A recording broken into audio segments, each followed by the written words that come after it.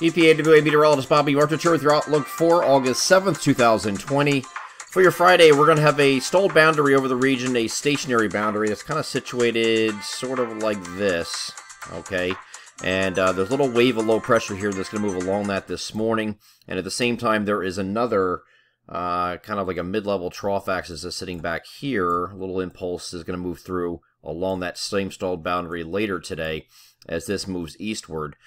So we're going to have a couple chances for scattered showers and thunderstorms. One's going to come this morning, and then you're going to have another renewed shot for that this afternoon and evening.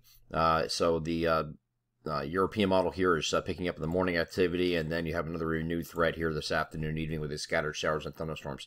Now, it looks a little bit more ominous here on this image here, like there's a ton of moisture here, but the NAM really doesn't suggest that. And actually going back to 5 o'clock in the morning, we see that scattered activity with the first impulse moving northeastward, and that is going to allow some of these scattered thunderstorms to go through the early morning hours here. And then once we get into the afternoon hours, we have a renewed threat here. You can see more activity picking up here. These are going to be very, very arbitrarily placed, widely scattered today. This is not going to be like a deluge across an entire area, but any one of these storm cells have the ability to produce very heavy rainfall because of very high precipitable water content in the atmosphere. So we have to watch for that. So if you do get hit, it's going to be a case of the haves and have-nots today, because you have some areas that might get hit once or twice, or maybe more than that.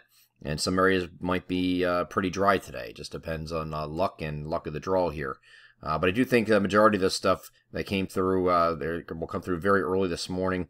And then we'll have a renewed threat this afternoon with more scattered activity around the region. And those can pop up just about anywhere. I don't want to really call it isolated, because this looks a little bit more like more than isolated activity, but this is still widely scattered. Okay, and this will go through the evening hours until we finally wind that down a little bit. Still a threat for a thunderstorm overnight, especially for our far southern areas here, as you can see that moving across Delaware. But as we get into Saturday here, it doesn't look like it's going to be too bad at all.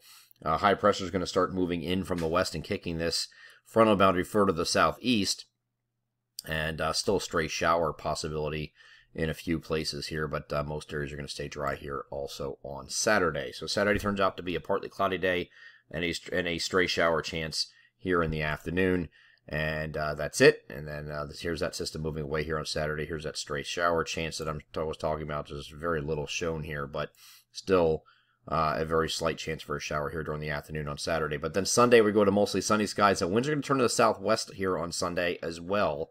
And that's going to get the temperatures up a little bit. So we'll be kind of like right around 80-ish or thereabout today. And then we get into the middle 80s here, maybe 84, 85 here on Saturday.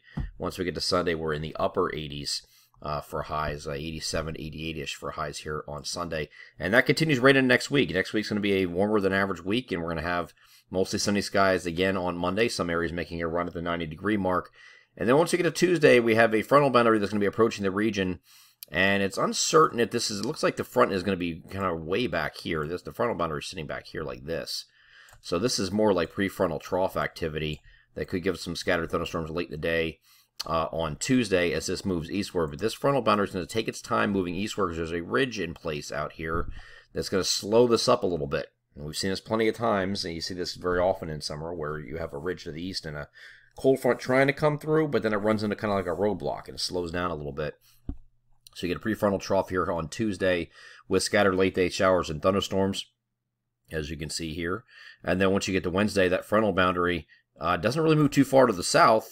So the frontal boundary is still sitting right here. It didn't really move that much. The day before on Tuesday is back here, and it moves down to this position here on Wednesday. So you get, guess what? You get more scattered showers and thunderstorms late in the day here on Wednesday.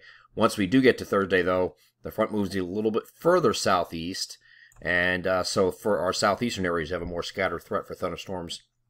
Interior will be more isolated as winds start changing a little bit, and that front moves off further to the southeast. So a couple chances for storms over the next week here, and it's mainly centered on today. Straight chance for an afternoon shower on Saturday, but otherwise the weekend looks pretty good. And then turning warmer. And then it looks like Tuesday, Wednesday, Thursday of next week, we have a chance for afternoon diurnally driven showers and thunderstorms, aided by that cold front coming through. It'll be very slow to move through the region. I'm Eastern PA with the 30 meteorologist Bobby Marches. That is your outlook for August 7th, 2020. Have a great Friday.